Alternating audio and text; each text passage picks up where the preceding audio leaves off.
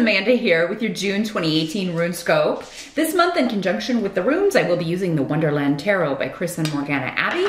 Then as always, be sure to join me over on my Vimeo channel for part 2 of your June reading. I will be pulling and interpreting one card from the Goddess Guidance Oracles by Doreen Virtue. And that link is below. Also, I wanted to remind everybody that because we're halfway through the year now, it's a good time to go back and rewatch the 2018 RuneScope I posted in January here on YouTube. The link will be here with the eye, and I'll post it at the end of the video too. But also, if you purchased my Career RuneScope or my Love RuneScope for 2018 over on Vimeo, it's a good time to rewatch those as well. If you didn't purchase those yet, you may want to check that out. It gives you a longer term view. It does cover the whole year, so yeah, it's just a good idea to rewatch and kind of see where you're at with that. What's yet to come. It can give you some really nice foresight for the rest of the year. But let's jump in and turn our focus to June for Taurus. And see what's going on with Taurus. June 2018.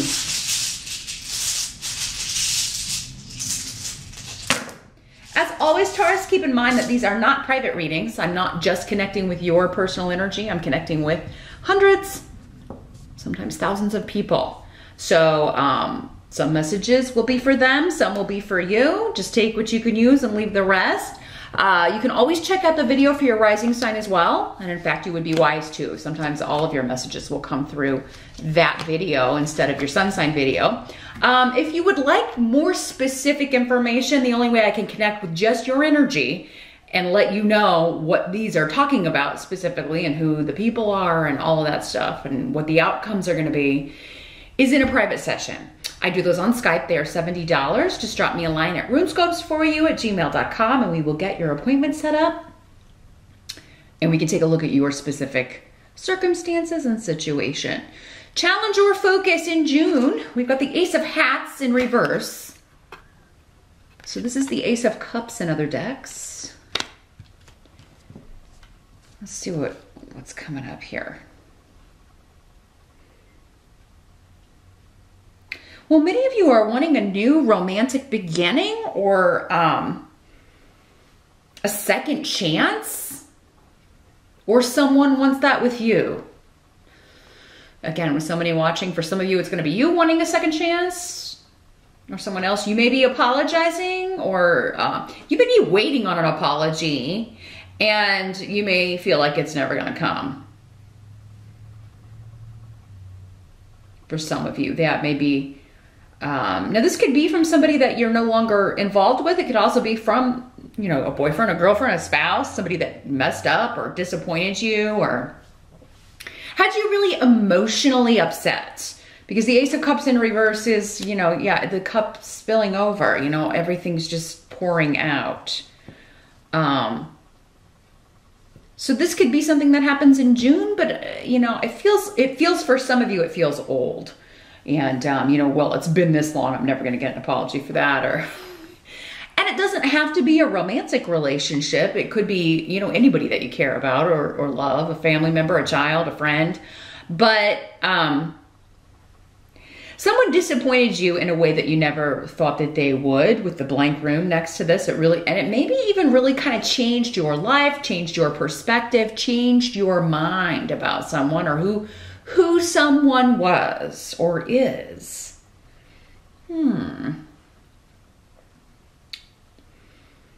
Now, some of you are just, maybe you've been single a while and you're like, man, when am I ever going to meet somebody who I can be with or start a new relationship with?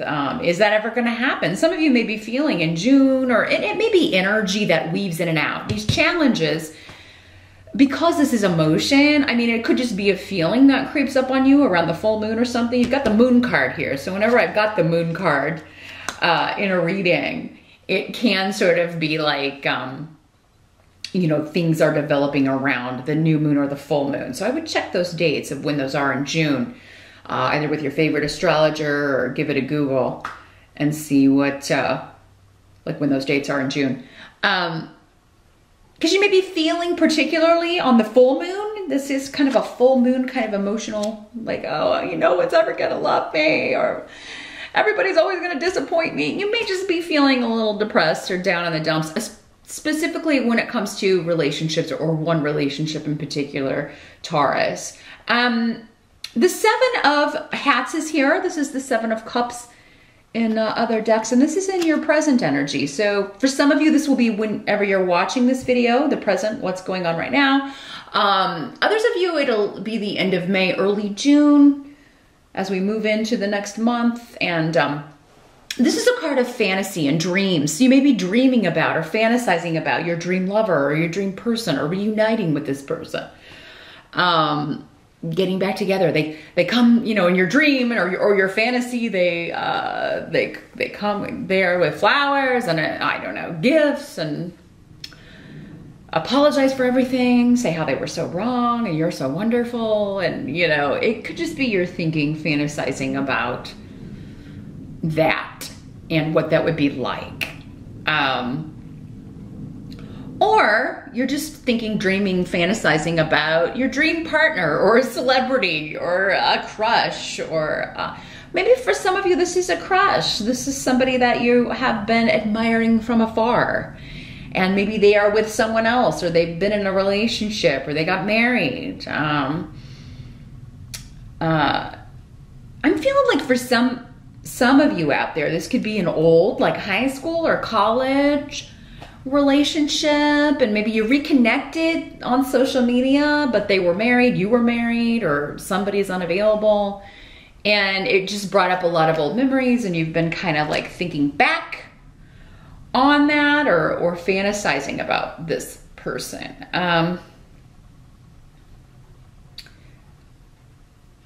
For those of you in a long distance relationship, it could be that that's what kind of brought this to an end. Like it was too difficult with the distance, or one of you was, you know, you were talking about like, you know, maybe them moving there, but then they couldn't do it. And they told you, you know, I'm not going to be able to do this. Or, you know, you were thinking about moving there, but then you can't because of work or kids or what have you. So maybe that's what happened. You know, it was long distance, but it was too hard. And it was just, you know, maybe you felt like you were the one always having to be the one to put in the work or do the traveling, or the other person's telling you like, you know, Taurus, you never come see me. I've always had to be the one to come see you, and I just can't do it anymore. It can always work both ways in these general readings. But so yeah, maybe it was the distance that you decided to just call it quits. But the good news is, the help that's coming in is the Death card. So, and Wunyo is next to this, and everybody's like, oh God, how can death be a good card? How can that be helpful? Because a situation that you want to die and end is ending with Wunyo, and you're so overjoyed and happy about it.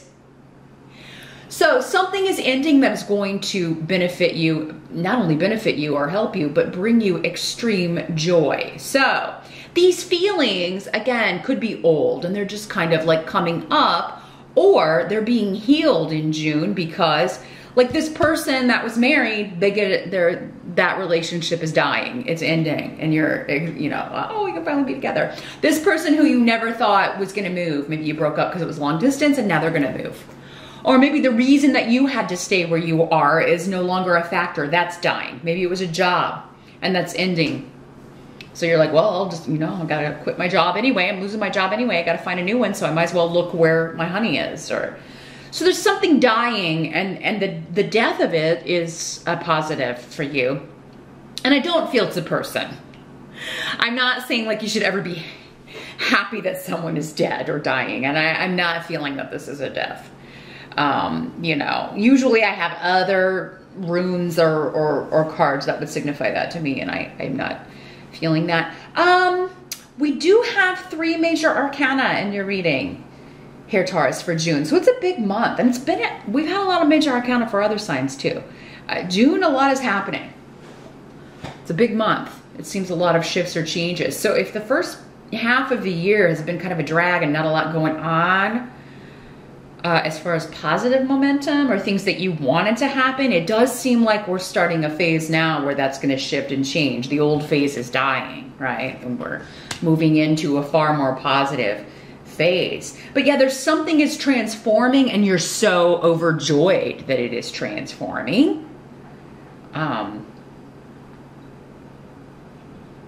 So yeah, and if it's just like I've been single for so long, well, that is dying. That state, your status, your single status is done. Maybe you've been, you know, in a marriage and somebody just hasn't been there for you. Either maybe they're gone all the time and they're, you know, they're always like, maybe it's like you've been together, but not really together. Like they've sort of like abandoned the relationship, abandoned you, cheated, or they're just gone a lot. Maybe they even live somewhere else half of the year. And you're like, you know, I'm going to put an end to that. We're going to end this relationship.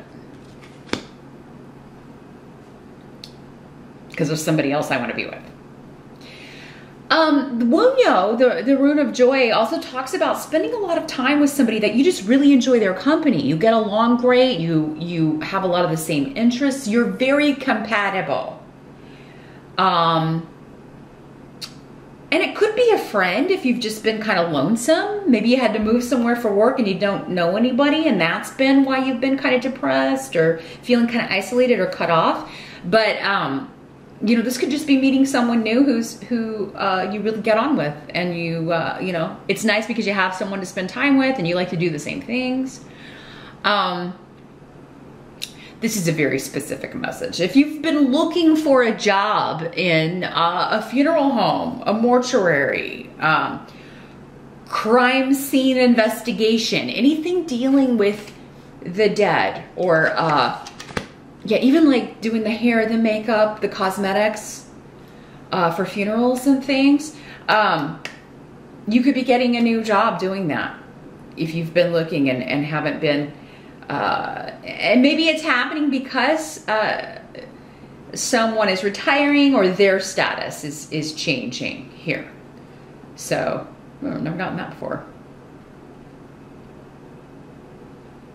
But again, this is, don't be afraid of the, you know, this is, oh my God, something's dying, and, you know, it's something you want to go. Yes, there's a loss usually with this card, but this is a loss that you know, I'll take it. You know, you're so excited about the gain, the loss doesn't matter. What must be accepted about the month of June? You've got the moon card, as I mentioned before. So, like I said, pay attention to the dates of the new moon, the full moon in June. You could find that there are significant things happening around those dates regarding what we're talking about. But this is about, you know, seeing things, but only like one area at a time. Only one thing is revealed at a time. Because when you know what it's like when you're in the moonlight. You see what is shining down on, but you can't see everything around it. Just that one area is illuminated, or so you could be getting little bits and pieces of information in June. You're feeling very, very intuitive about people in particular, and about situations that you've been patient with. And I kind of feel like, even though, you know, some of you may, again, going back to what we were saying before, maybe kind of like, oh God, I've been single for so long. Am I ever going to be in a relationship again? Or just missing someone that you can't be with for, you know, whatever reason it is for you that you can't be together. I've been so patient with this. You may feel, though, that it's revealed to you finally in the month of June how that was beneficial to you, what that journey and what that patience has bought you.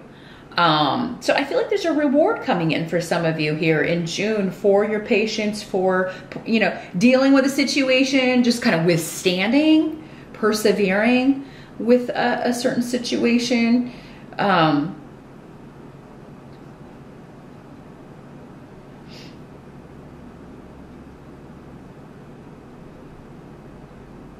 Bjork is here too. So the rune of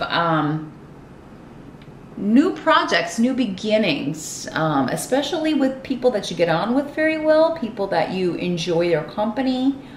You may be seeing or spending time with your mother, or if you are a mother, spending time with your kids. Maybe for some of you, maybe this was one of your kids you hadn't seen. They moved away with their family and now they're moving closer, or you're able to move closer to them. Or it's a visit. Or they were with somebody who kind of like, you know, didn't value family in the same way. And they kind of like went off to be with that person, but now that relationship is ending and they're coming back home, as it were, or coming back to you here. So, yeah, there's some mystery about June, but I feel like you are picking up on, like, you're able to kind of see through the veil, at least the shape or the shadow of what's coming and what's about to be revealed. The outcome you have for June is the Lover's card. So yeah, this is a relationship. It's also choices, making a decision between two things, two lovers, two people. Should I stay? Should I go?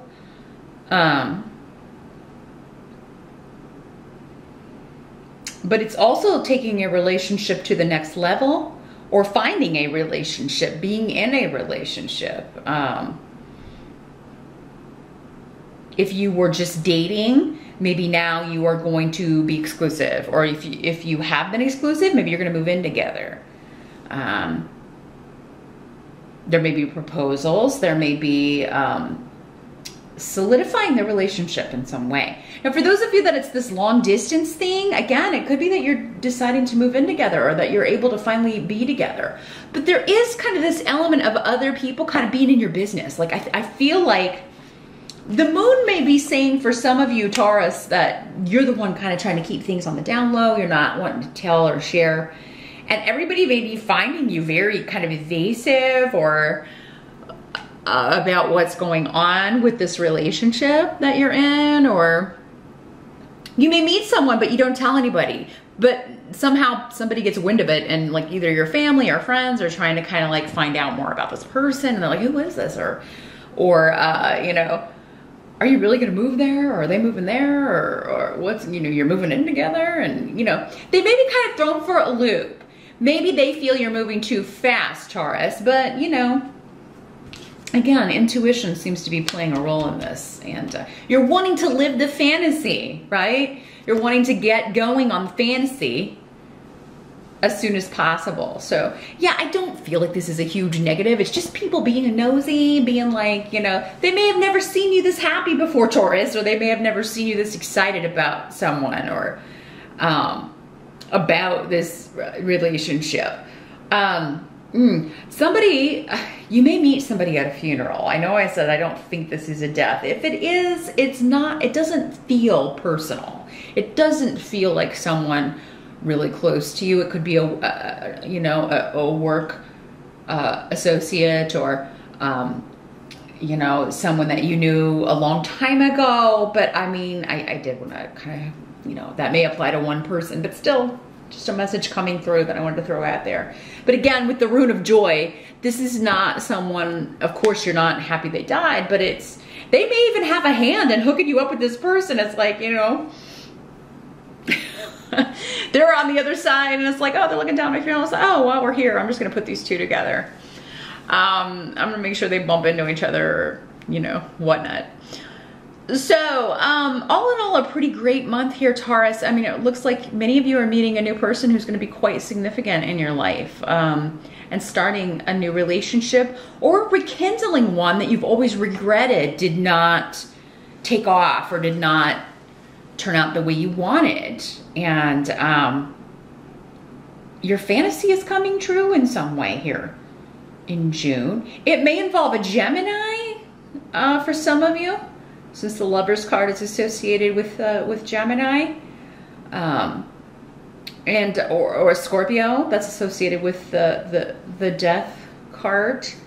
The Moon card, I believe, is Pisces, but I also always kind of assign Cancer to that because they're ruled by the Moon. So yeah, you may have a water sign significant, or a Gemini could be involved in this.